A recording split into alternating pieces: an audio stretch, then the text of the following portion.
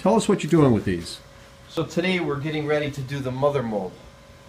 This will be poured with a rubber. This is going to be our flange.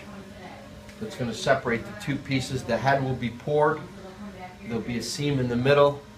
We will then screw the pieces together, rework that seam so everything blends in, and then get ready to pour the mold.